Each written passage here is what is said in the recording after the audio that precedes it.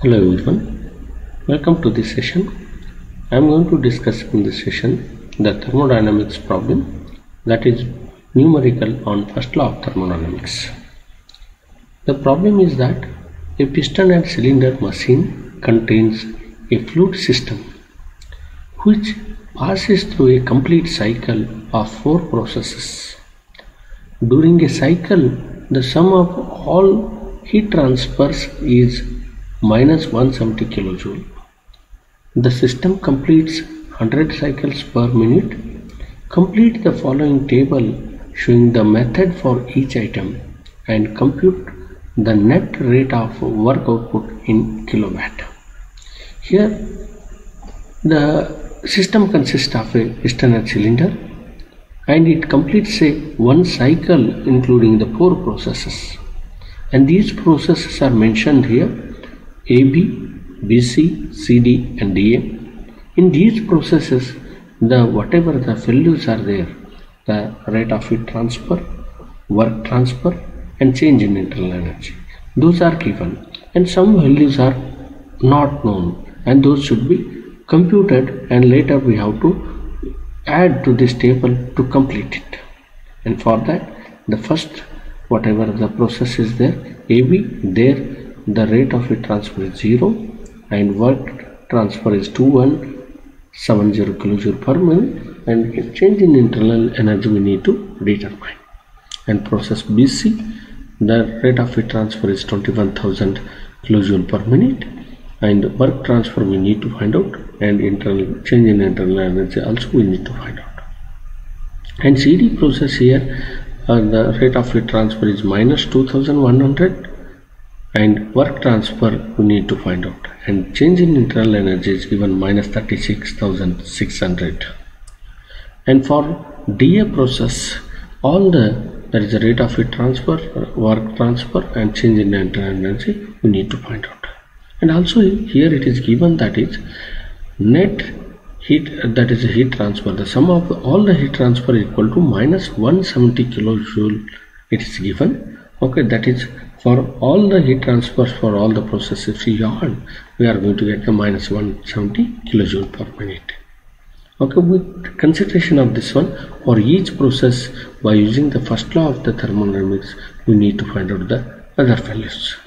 We know that the first law of the thermodynamics gives that the rate of heat transfer is equal to the change in internal energy plus of work transfer. That we know from the first law of the thermodynamics.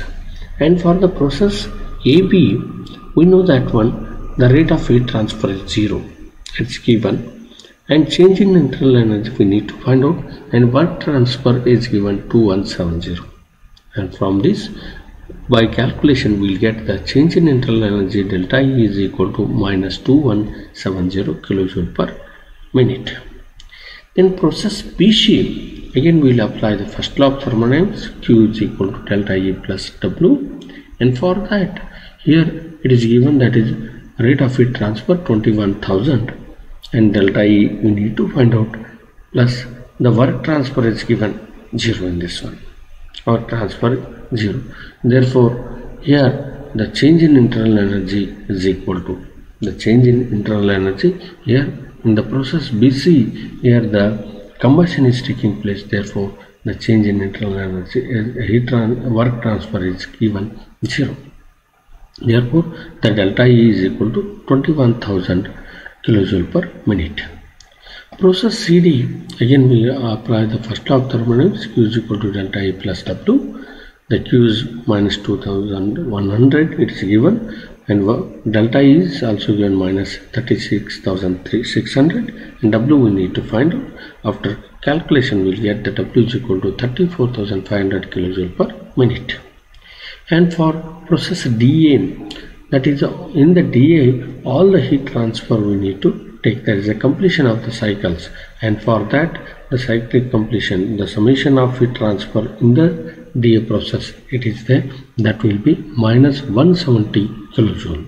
The summation of the heat transfer is taken for the end of the cycle, and that is for the process D to A, that is given minus 170 kilojoule per kilojoule it is given. Then next we'll apply the calculation for the other values. Here the system completes 100 cycles per minute, and whatever the summation of heat transfer, it is given minus 170 kilojoule. Okay, for the 100 cycle, 170 into 100, that is minus 17,000 kilojoule per minute. Summation of the heat transfer for 100 cycles it will becomes. Okay, that is cycles per minute it will be there. And summation of the heat transfer, what are there? The QAB plus QBC plus QCD plus QDA. What are the known values are there if you add? The QAB is given 0, QBC we computed 21,000 it is given, minus 2,100 it is also given, QDA we need to find out. Okay, and that is equal to totally the minus 17,000 or minus 17,000 it is given. Okay, what is there for the 100 cycles we have taken.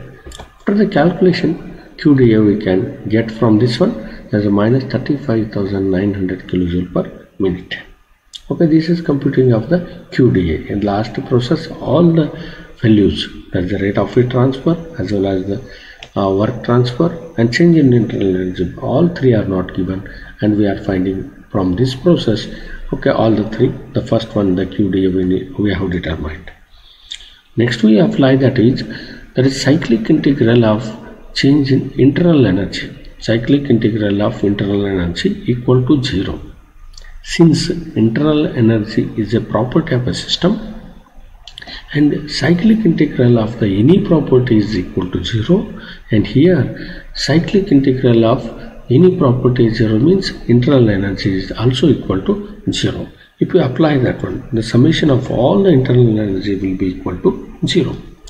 Delta EAB plus of delta EBC plus of delta ECD plus of delta EDA equal to 0. If you substitute in all the values what we have determined previously, that is minus 2,170 for AB process, 21,000 for BC process, plus 36,600 for CD process, and delta EDA we need to find out.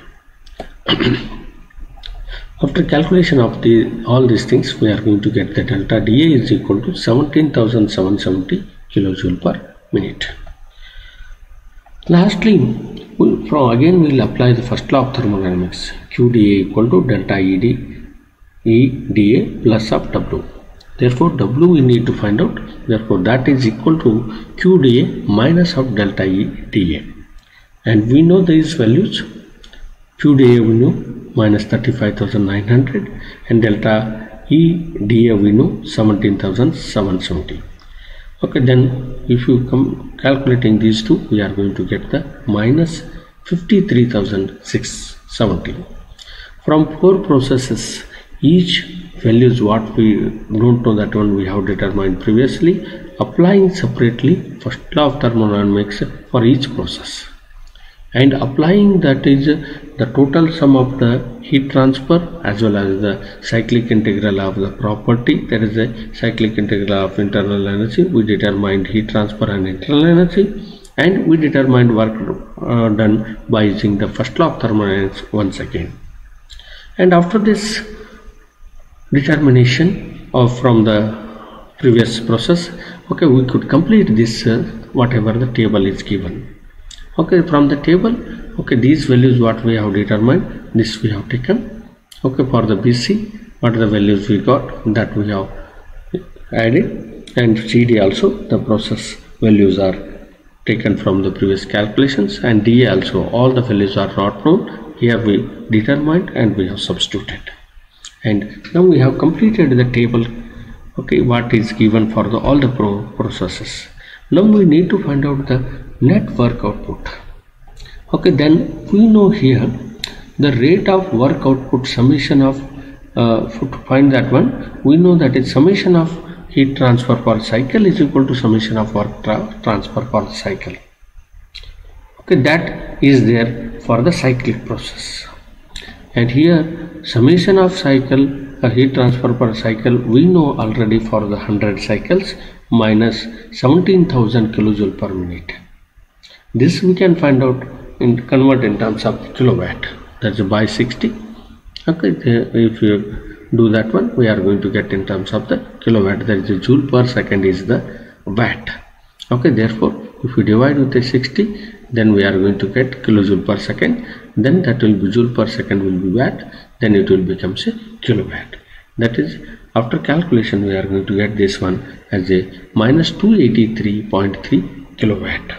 Okay, this is the problem or a numerical which is from the first law of thermodynamics, where we have applied the first law of thermodynamics for determination of all the heat transfer, internal energy and the work transfer.